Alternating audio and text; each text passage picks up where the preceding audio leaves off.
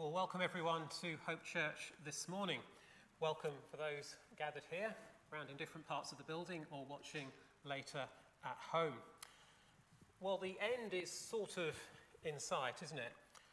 In just over a week's time, we're going to be allowed to do a little bit more, meet out in outdoor groups of 6 at least. And there's bigger changes in prospect beyond that. But the trouble is, we're not quite there yet, are we? We're still in this lockdown. People are still needing to shield. And our preacher this morning, Keith Johns, is not able to join us in person. We would all prefer if he was here. But think of it this way. We can, in what we're doing in gathering together, we can share in the experience of the others that are having to do this all the time. They're always watching this on a screen. And also for other churches that haven't been able to meet really at all through this whole time of lockdown. We can complain about our situation here. We'll think of those churches where that hasn't been possible. Think of the church in Ebbsfleet. But anyway, I am here. I'm not a hologram. I am here in person, and I'm going to be leading us through the service. And so that means I'm going to begin with the usual notices. You should know what these are. We have a prayer meeting on Wednesday at 7 o'clock. And it's a great opportunity to put into practice what we heard last week. That great message about faith, true faith in God. And it's actually been really encouraging together to see how God has answered prayer. Sometimes we can't always identify that so clearly, but other times there's some very sort of definite, tangible answers to prayer. So let's be encouraged by joining together in that. Let's use the prayer news. The whole point is that it's not just focused on ourselves. We're trying to help us to be praying for needs beyond our own. When we're feeling down, it's very easy just to get obsessed with yourself, isn't it? But let's be praying for God's work around the world. So that's prayer meeting on Wednesday. Final reminder of Saved to Serve, the conference next Saturday. So this really is your last chance to book for that if you're aged 15 to 25. That's happening next Saturday morning. Stephen, if you get 2 mates to come along, you get a free book. Okay. So if you book up and 2 more, you get a free book. Okay. So if you get 2 others to book with you, you get a free book. Free book, for real. Great. Okay.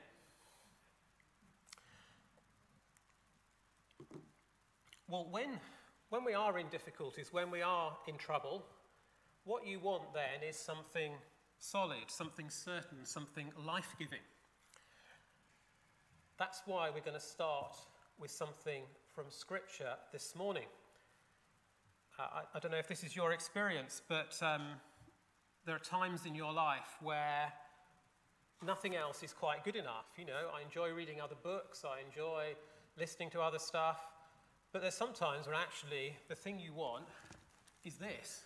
What you can be totally certain of what God has revealed in his word. And it's because in his word, that is where we find Christ. And this is what Paul is saying here in this extract from his letter to the church in Colossae. Now, back in November, in the lockdown then, we were looking at some passages from Philippians. That was a letter written while Paul was in lockdown, in prison, in isolation. Well, this is another letter written from prison. And what struck me about these verses this week was how they remind us what we are here for. What is the work of the church? Well, let's read these verses and see. We proclaim him, that is Christ, admonishing and teaching everyone with all wisdom, so that we may present everyone perfect in Christ. To this end I labour, struggling with all his energy, which so powerfully works in me. So what is our job as a church? Well, it's to proclaim Christ. Why? Because he is everything. If you read a bit earlier in his letter, he tells us that Christ is the image of God. He is the creator of everything. This whole universe exists today because of Jesus Christ. He is upholding this whole universe. And And then he goes on to tell us that how he has brought salvation through his death on the cross. Our sins can be forgiven. We can be brought near to God through what Jesus has done. He's done everything. Which means that the encouragement of this is that he is bigger than every difficulty. Whatever problems we may face, whatever problems sometimes people come to you with as a pastor, the reality is I can't solve anyone's problem. I can't even solve my own problems. The point is I know someone who can, which is why my job, our role as a church, is to proclaim Christ, because he is big enough for any crisis.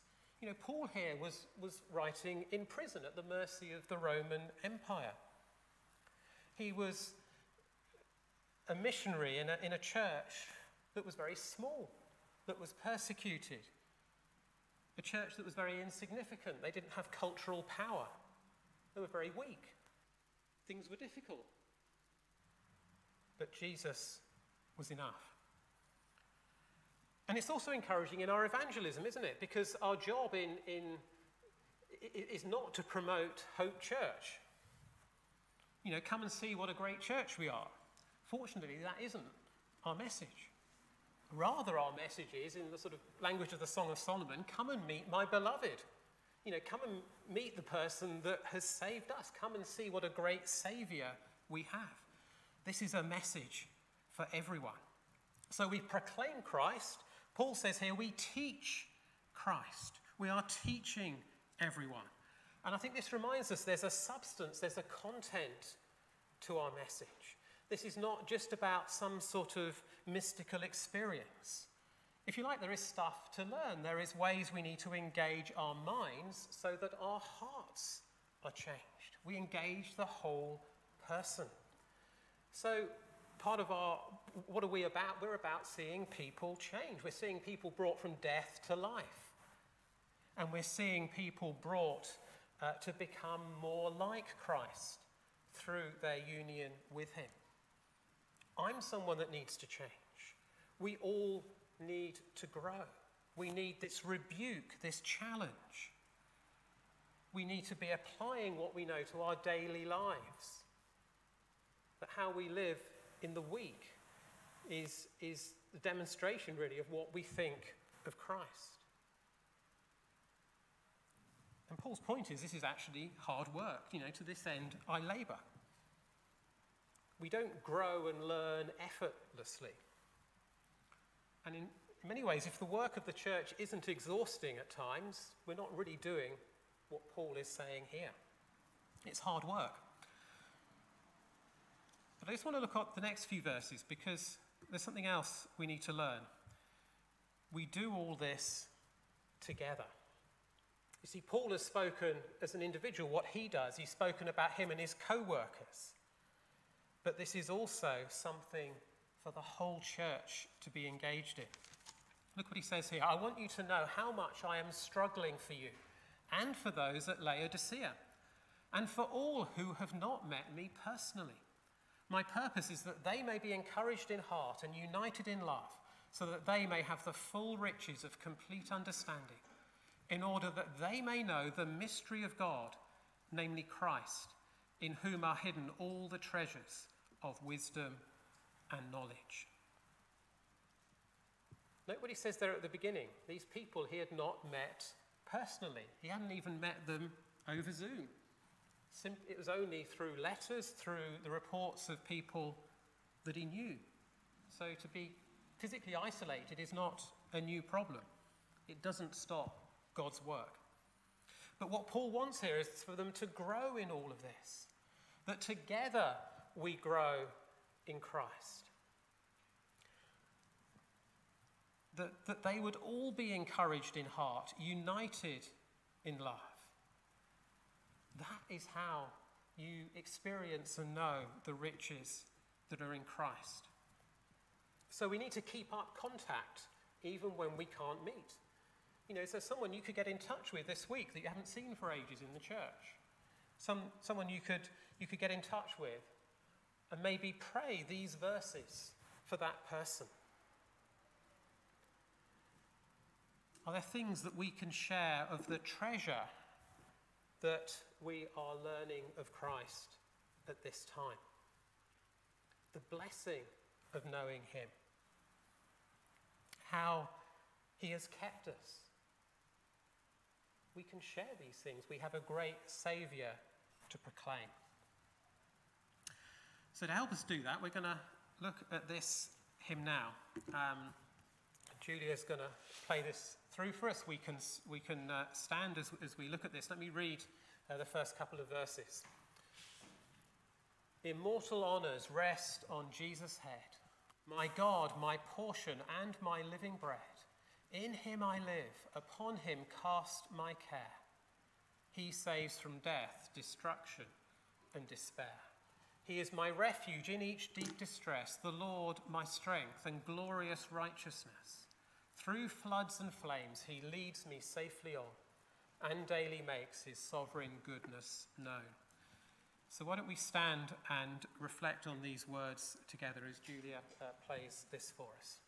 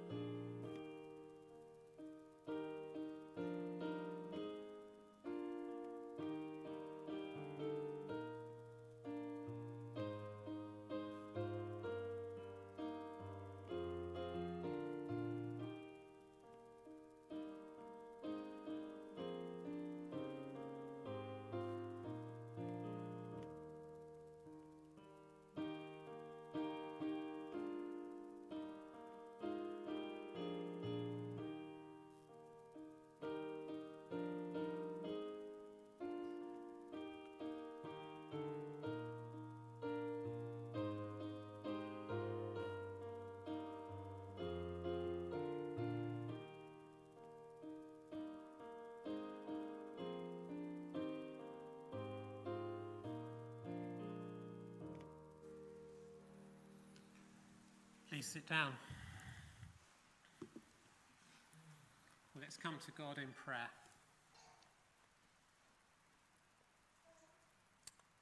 Our Heavenly Father, we thank you that we can come to you this morning, that we can know you through your Son. We thank you for the work of your Holy Spirit that has united us to him. We thank you that we are a people who have been reconciled. We have been forgiven. We have been brought near through the death of your Son on the cross. We thank you for this amazing salvation accomplished through him. And we thank you that in Jesus Christ, our Saviour, we see the one who is the creator, the sustainer of this whole universe. There is no one bigger than him. We thank you that he truly is everything. He is our life, our hope, our future. And we pray, Lord, this morning that you would draw our hearts to him as we look upon him afresh. Help us to keep looking to our Saviour, that we might see him as he truly is, that he might indeed be changing us, that we might be made more like him. We pray that you would help us to trust you as he did. We thank you for how he learnt to do that in human weakness. He faced the same trials, the same dangers, the same obstacles as we do. And he trusted. We thank you that though he was tempted far more fiercely than we ever have been, he resisted temptation. We thank you that nothing stopped him from fulfilling the calling that he had, in fulfilling his mission of serving you. Nothing diverted him from that. He went to the cross. And we pray too that you would help us to be united in his sufferings, to echo the words we find in Paul. Help us to understand that following him will not be easy. In a sense, following him means death. But may we also understand that following him is where we find true life. Pray that we would be ready, yes, to suffer for him, because we've seen something of his beauty. We've seen the treasure that is found in him. We've seen that my every need he richly will supply. Thank you that he is enough, and may we prove that in our present circumstances. In all the different difficulties we may be facing, and in many ways perhaps things that are different for different ones of us, we pray that in all of that, Jesus would be our help. Indeed, help us to have faith precisely when it is difficult. You say in your word, if you falter in times of trouble, how small is your strength? That's a challenge to us, Lord, that if what we believe doesn't help us now, what do we really believe? You've revealed Christ to us precisely for such a time as this. And we pray, Lord, that we would show his sufficiency in our lives. We pray that we would persevere. We pray that we would grow in our trust, grow in our faith, grow in our joy even at this time. And we pray too that we would grow together as a church. Bind us together, Lord, even when we're so separated. May you unite us, Lord, as a body. May we care for one another. May we put ourselves in each other's shoes. And we pray, Lord, that you would also even add to our number amongst us here. Build your church, we pray, and make us a witness. May we be known as a place fundamentally that proclaims Christ.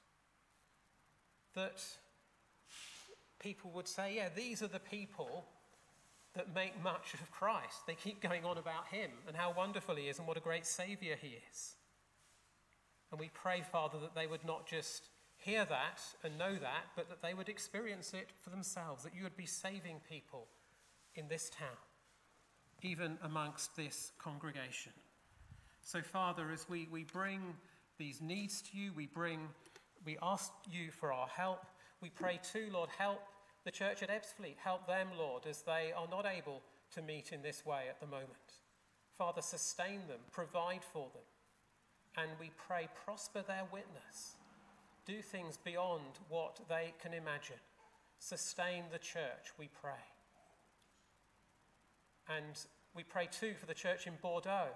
We pray, Lord, help them as they preach this series on the meaning of the cross.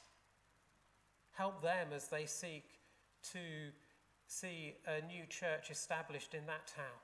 Encourage them, we pray. Prosper that work and build your church. For we ask all these things in your name. Amen. Okay, well, we now get our first taste of Keith this morning. So we're going to move over to the screens now. Hello and good morning to you.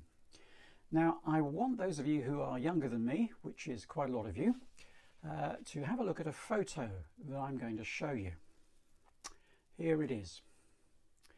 Now, I can tell you that the guinea pig is called Dusty, but who's the person next to the guinea pig? Can you guess?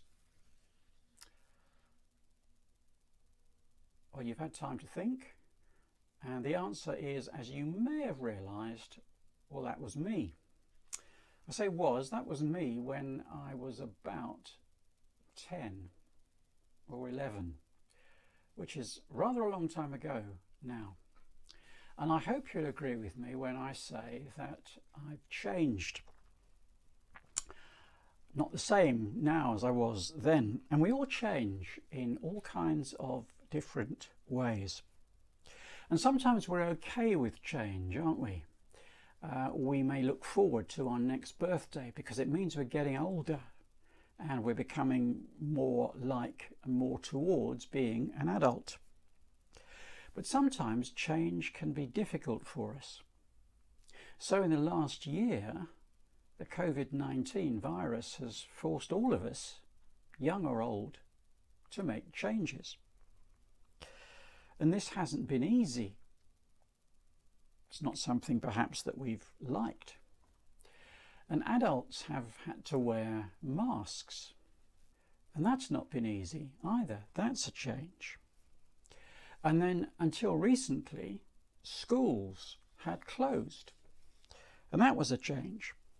Now, you may have thought that schools being out was a really good thing. Did you like that to start with? Was homeschooling cool for you? But did you get a bit tired of it? Maybe after a while, homeschool wasn't so cool. Now, of course, schools have gone back. Is that a good thing? You like that? Or you're not so sure? I'll leave that one with you to decide. But when we have to face changes,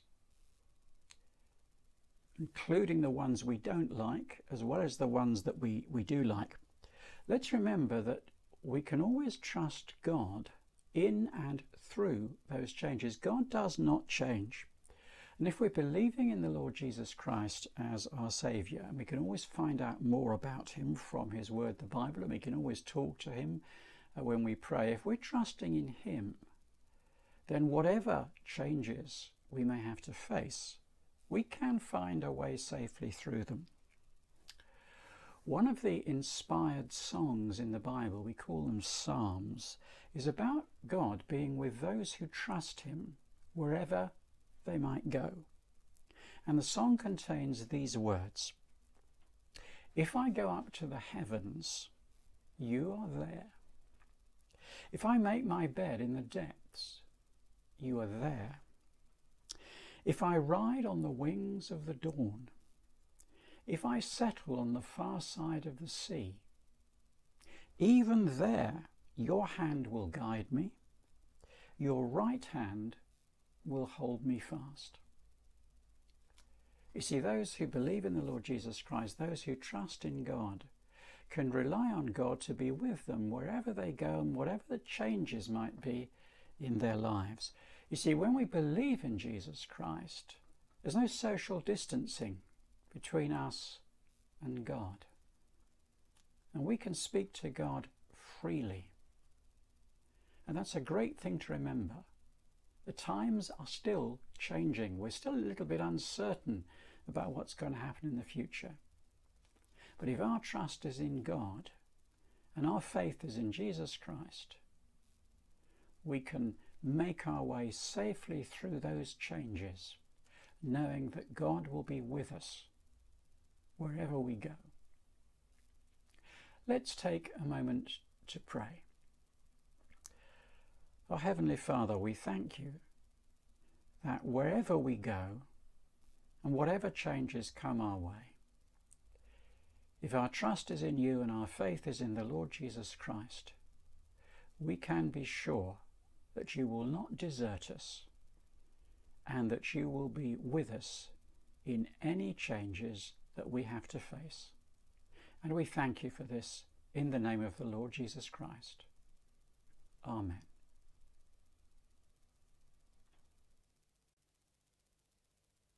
We're going to move now to the reading that for Keith's message this morning, Mark chapter 8, verses 27 to 38, and that's on the screen here, and I'm going to read this to us now. Jesus and his disciples went on to the villages around Caesarea Philippi. On the way, he asked them, "Who do people say I am?" They replied, "Some say John the Baptist, others say Elijah, and still others, one of the prophets." "But what about you?" he asked. "Who do you say I am?" Peter answered, "You are the Messiah." Jesus warned them not to tell anyone about him. He then began to teach them that the Son of Man must suffer many things and be rejected by the elders, the chief priests, and the teachers of the law, and that he must be killed and after 3 days rise again. He spoke plainly about this, and Peter took him aside and began to rebuke him. But when Jesus turned and looked at his disciples, he rebuked Peter. "Get behind me, Satan," he said. "You do not have in mind the concerns of God, but merely human concerns." Then he called the crowd to him along with his disciples and said, "Whoever wants to be my disciple must deny themselves and take up their cross and follow me. For whoever wants to save their life will lose it, but whoever loses their life for me and for the gospel will save it. What good is it for someone to gain the whole world, yet forfeit their soul? Or what can anyone give in exchange for their soul?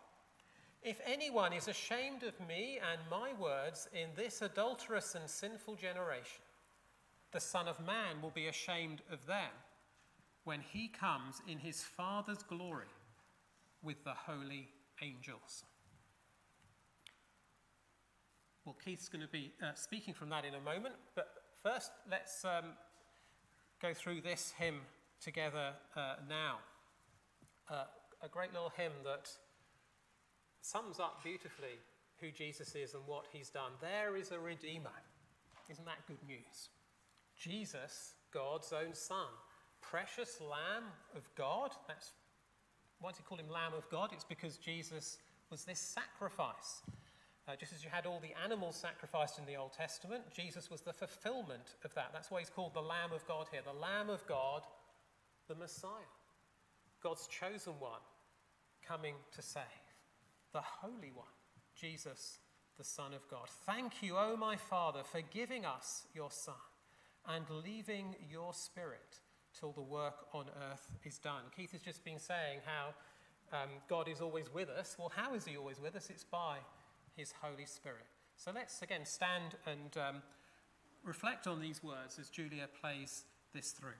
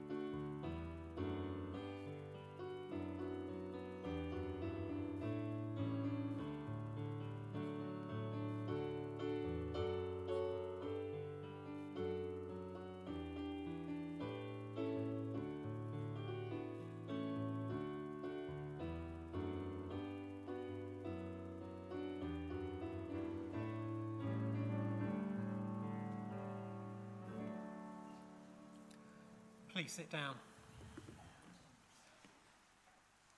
Let's pray before we come to Keith's message.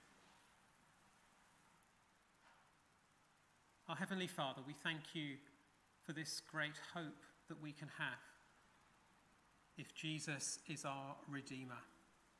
We thank you that we can consider what Jesus has already done. He has already accomplished this.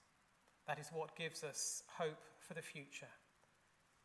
And we pray, Father, that you would speak to us now from your word.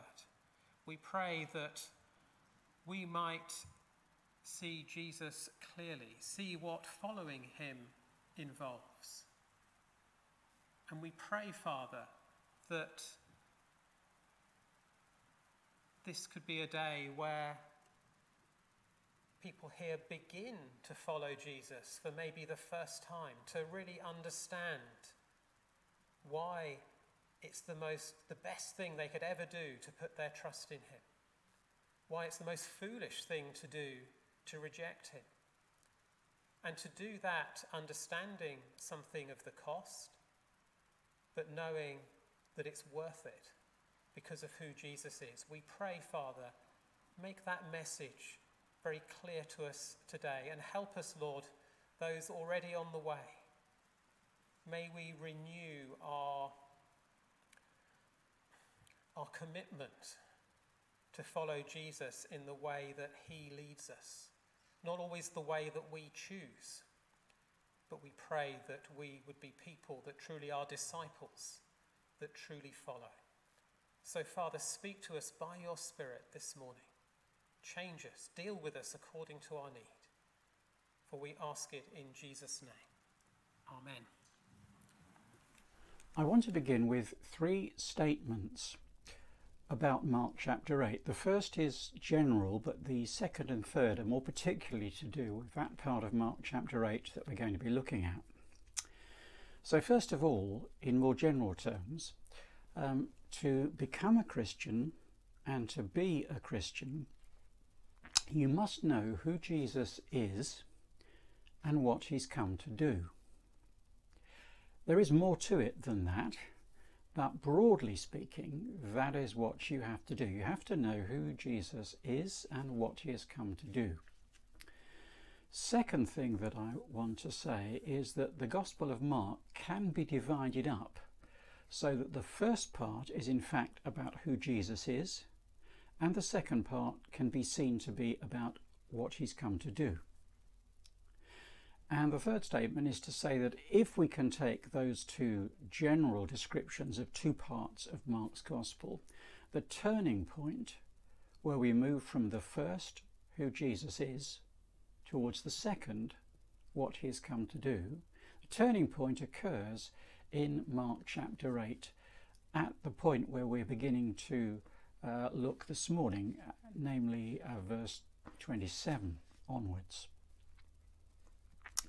Now, if we were to go back over the whole of Mark's Gospel, we would find that not all that much has been said about the identity of Jesus, although 1 or 2 significant things are there to be noted. So Mark begins his Gospel with what is, in some circles, an extremely controversial statement about Jesus, the beginning of the good news, or rather the good news about Jesus Christ, the Son of God. Well, now that's a controversial statement, isn't it? It gives you something about the identity of Jesus. And maybe strangely, in verse 24 of chapter 1, demonic forces are seen to recognize Jesus as the Holy One of God. And again in chapter 3 and verse 12, demonic forces recognize Jesus as the Son of God. But only in chapter 8 does Jesus himself for the first time raise the question of his identity directly with his followers. He asks them who other people think that he is, and then he asks them who they think that he is. And as you may know, Peter gives a very famous response in verse 29, "You are the Christ," meaning you are God's anointed one. And in the verses that follow, verses 29 through to 38, we find three essential pillars, if you like, three parts of the Christian message which must be kept together and without which you really don't have an authentic expression of Christian faith. And we're going to think of them under these terms: the Messiah's identity, the Messiah's role or mission, and the Messiah's call. So let's think about, first of all, about the identity of the Messiah. I don't want to spend too much time on this particular topic because I want to focus more on the second and the third. But the concept of the Messiah, God's special anointed servant promised from way back, is a very important feature of Jewish culture and history. If we're not Jewish, we may struggle a bit to understand this. We don't have in our history and our culture any idea that one day a specially anointed leader will arise who will lead us to wonderful victory and success and glory as a nation. We might look back and say that at certain periods in history, leaders perhaps have been raised up to lead us out of trouble. You might think of that, if you know anything about the history of the Second World War, in connection with Winston Churchill. Doesn't mean everything he said and did was right, but some would look back and say that he was kind of raised up specifically to be the leader of the nation in a time of crisis. But for Jewish people, there is a long-standing promise that God had prepared and would anoint a special leader who one day would arise and bring glory to their nation and indeed to the world. Now, it's important to recognize, therefore, that the first Christians were Jewish, and this issue of the identity of the Messiah was very important to them. We know that when the missionary Paul, who was of course Saul originally, when he was converted, we are specifically told that he at once began to preach in the synagogues that Jesus is the Son of God. And people were astonished because they knew that he had been a vigorous opponent of the Christian message. But we're told that he grew more and more powerful and baffled the Jews living in Damascus by proving that Jesus is the Messiah. You will find that in Acts chapter 9 and verse 22. And this was the crucial issue for Jewish people. Has the Messiah come?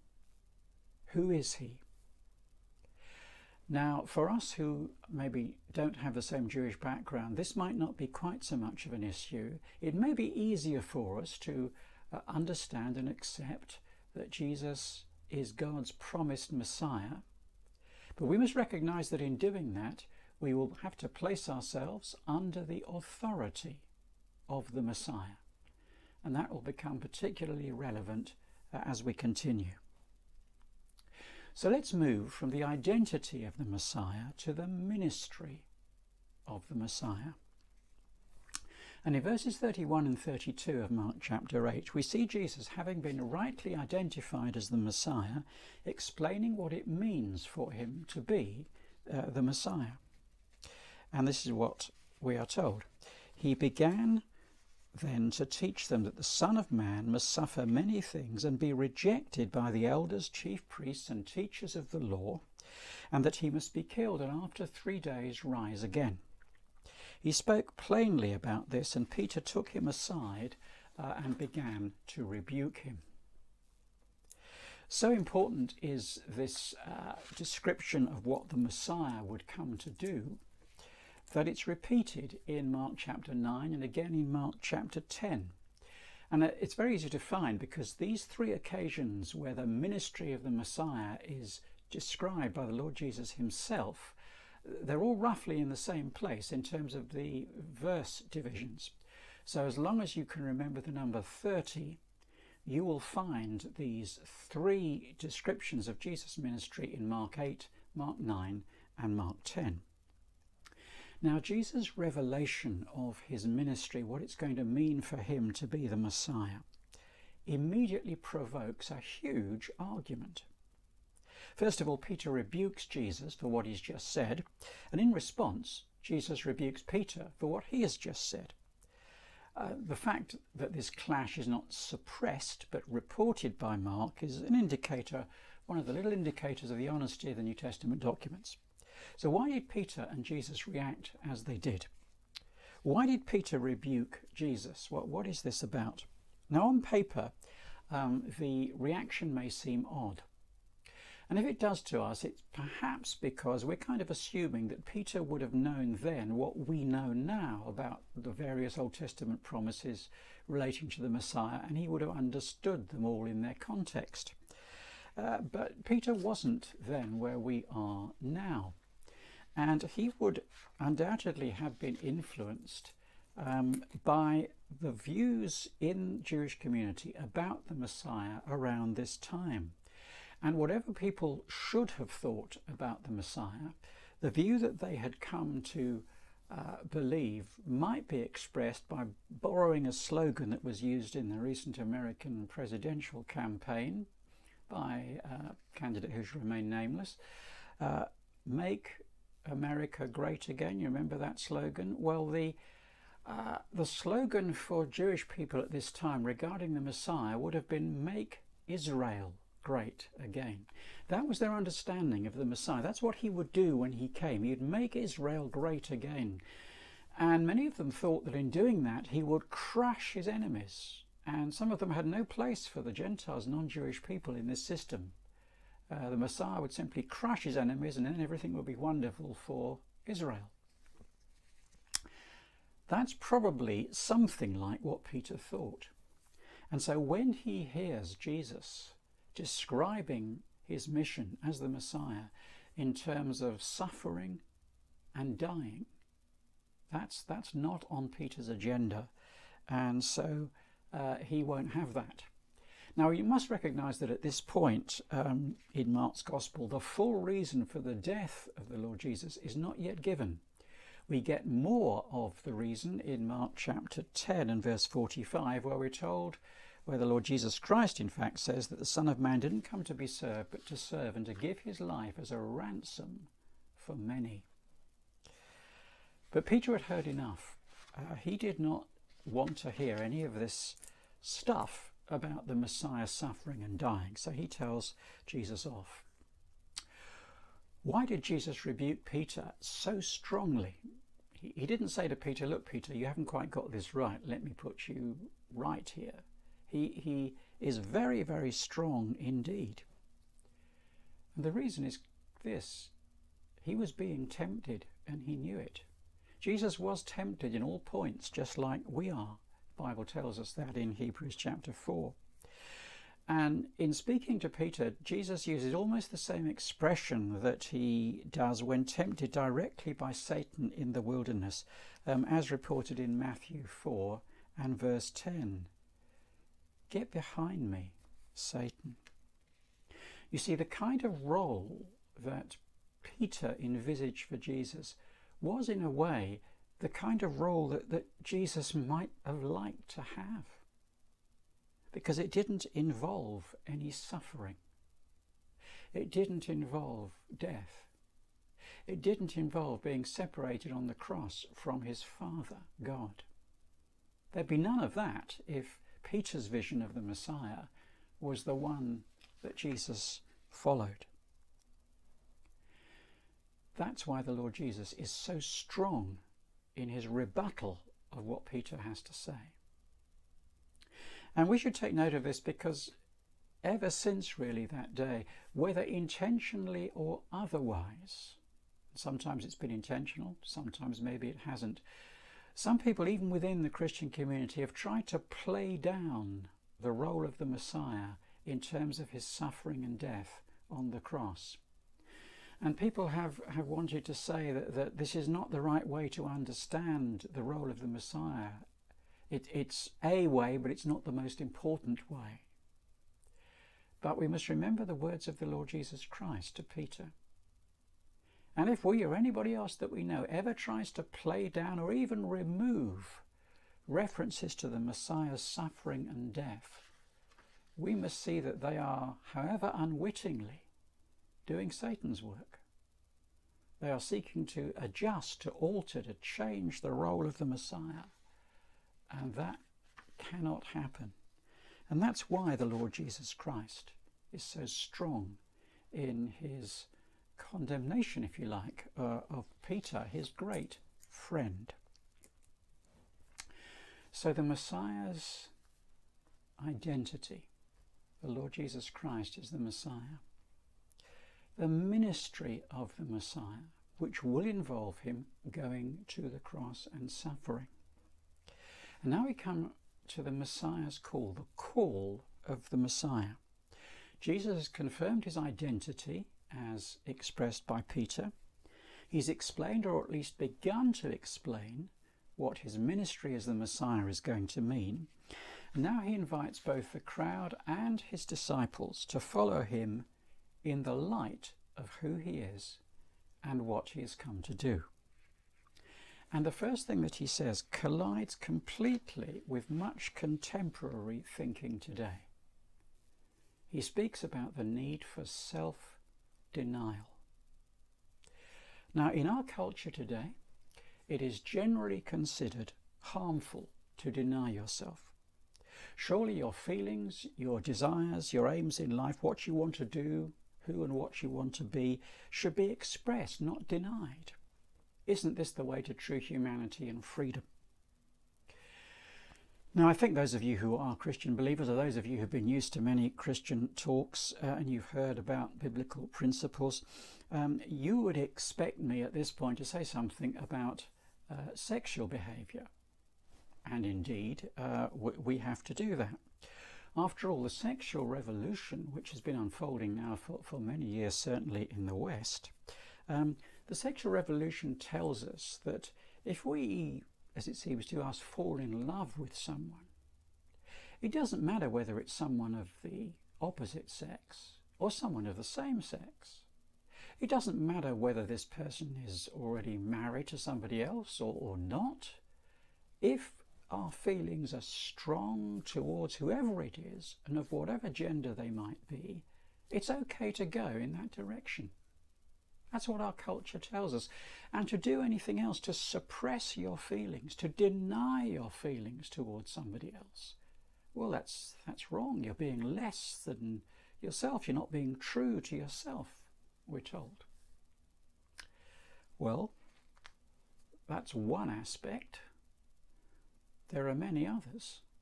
Am I, by the same token, allowed to continue to be rude to people, to be selfish?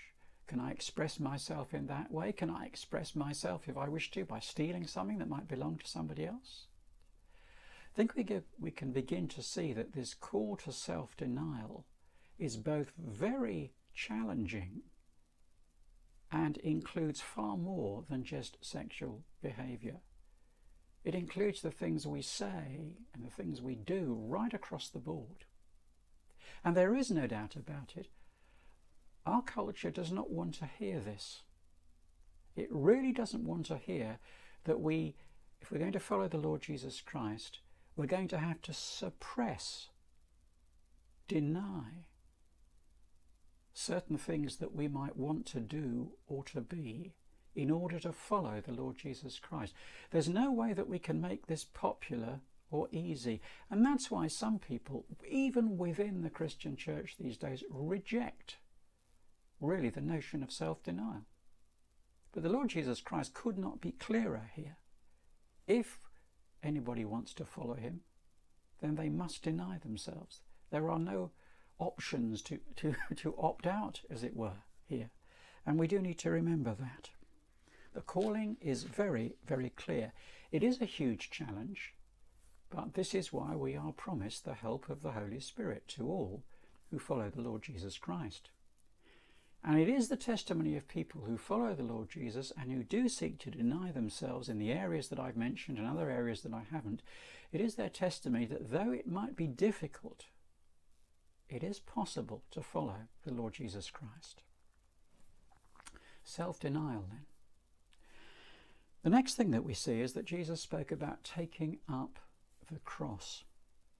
Now, it would become clear to the followers of the Lord Jesus Christ a bit later on exactly what he meant. At this point, it might not have been clear because he was speaking largely at this point to Jewish people, and they understood that anything to do with the cross and crucifixion was an abhorrent thing, was a terrible thing.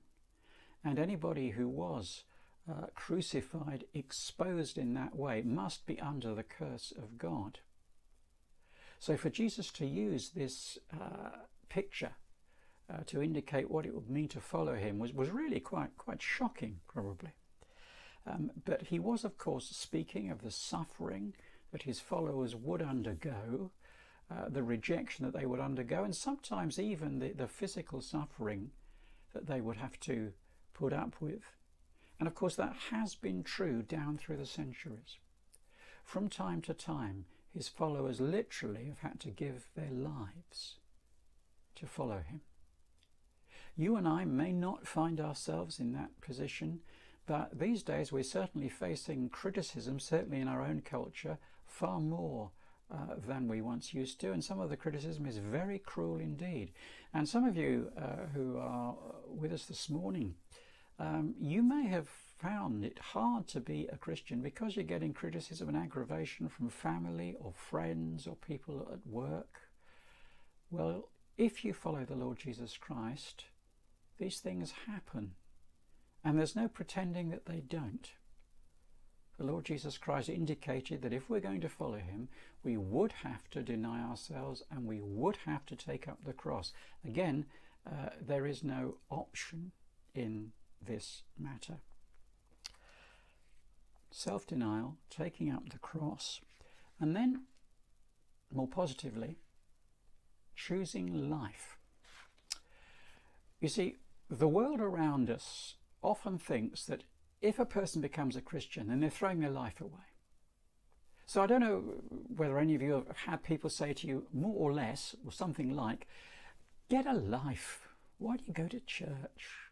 Why don't you get a life and enjoy yourself? And in fact, the Lord Jesus Christ has an answer to that, because he points out here that people who think that they can save their lives by not following him are actually going to lose their lives. It's the people who are willing, so to speak, to lose their life who will actually gain life. Verse 36 contains the Lord Jesus Christ's famous question, what good is it for someone to gain the whole world yet lose their soul? Of course, the answer is it's no good at all.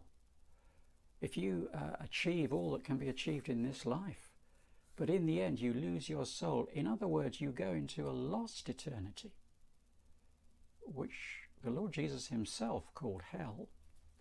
If you go into a lost eternity, what does it matter what you gained?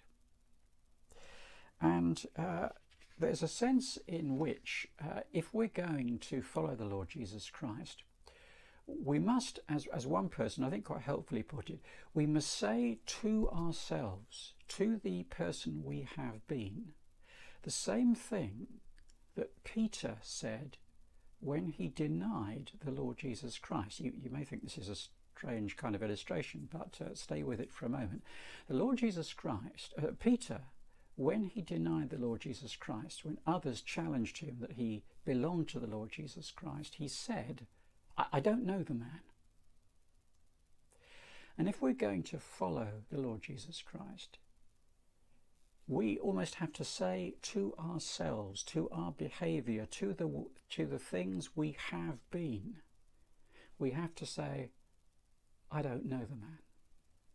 I don't know the woman. That is not me anymore.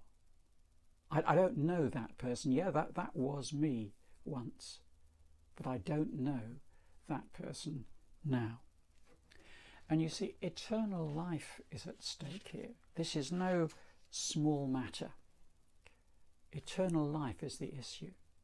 And if we think that we can gain life, if life will get wonderfully better if we give up any idea of Christian faith and we go and enjoy ourselves and it'll all be wonderful, the reality is that we will lose life and lose eternal life. Whereas if we are willing to deny ourselves and to take up the cross and to follow the Lord Jesus Christ and to lose our life in the way that the world understands it, and to say to our old life, I don't know you, we will actually gain life in this life as well as in the life to come. As we close, let's look at one more element here. The Lord Jesus Christ talks about the need for his followers not to be ashamed of him, because if they're ashamed of him, he will be ashamed of them on that great and final day when he comes with his holy angels.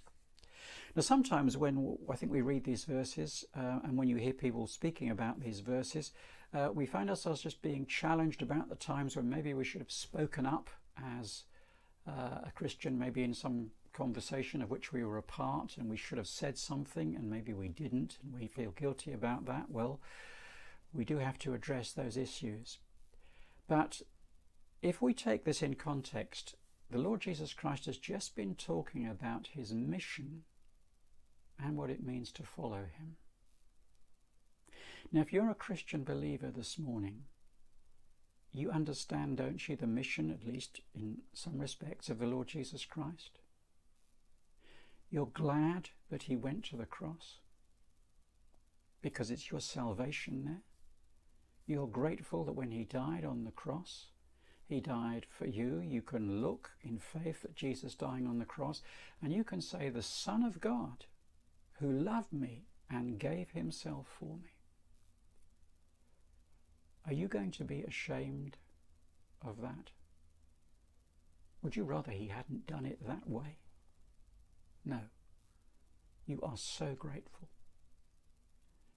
Therefore, don't be ashamed of him. There's no need to be ashamed of him. The truth that we have in the Christian message cannot be undone, cannot ultimately be contradicted, because it is God's truth. May I encourage you this morning to renew your Christian faith, if that's necessary, to come to Christian faith if you've never come to Christian faith, to hear this call of Jesus Christ. And although it is a tough and a hard call, no question about it, God will give you the grace to deny yourself, to take up your cross, to follow the Lord Jesus Christ, and not to be ashamed of him, so that on the great day, when he comes and gathers all his followers, he won't be ashamed of you. To God be the glory. Amen. Let's pray together. Our Heavenly Father, we thank you for your word, and we acknowledge this morning that the words of the Lord Jesus Christ are tough and challenging. But we thank you that if we respond to these words and put our trust in the Lord Jesus Christ and seek to follow him, you will help us. As you call us to follow your Son, the Lord Jesus Christ, you will equip us to do so. And so, Lord, we ask that you will give us all needed grace to deny ourselves in whatever areas we need to do that, to take up our cross, to follow the Lord Jesus Christ, and not to be ashamed of him, so that on that great and final day, he won't be ashamed of us. We ask these things in the name of the Lord Jesus Christ. Amen. As ever, if anything that you have heard and seen in this talk raises questions in your mind, please talk to folk that you know at Hope, who will be only too pleased to help you. Thank you. Well, I thought to finish and respond, if you like, to that message, why don't we say this hymn, okay? We're allowed to do that. People are allowed to recite creeds and things. So as far as I can see, we're allowed to read these words together. So let's do that in a quiet voice, and let's stand and do that. How sweet the name of Jesus sounds in a believer's ear. It soothes our sorrows, heals our wounds, and drives away our fear. It makes the wounded spirit whole and calms each heart oppressed. It's manna to the hungry soul and to the weary rest. Dear name, the rock on which I build my shield and hiding place, my never-failing treasury filled with boundless stores of grace. Let's pray. Our Heavenly Father, may we truly find the name of Jesus precious today, because we've trusted him, because we have found life in him. Help us to walk with him and to obey him all our days, for we ask it in his name. Amen. Please sit down. Well, that is the end of our time. Just a reminder, the Biblical Creation Trust prayer letter, you can pick up a copy of that on your way out. And if you haven't picked up one of the Beyond the Big C, you can also get one of those on the way out. I'll be saying more about that next week and the plans for how we're going to distribute that round town. And finally, remember that next Sunday, the clocks change, which means that if you forget that and you turn up, you'll be turning up when the service is ended. Okay, so you've got to remember to put your clocks forward next Sunday or next Sunday night by an hour, so you get less long in bed.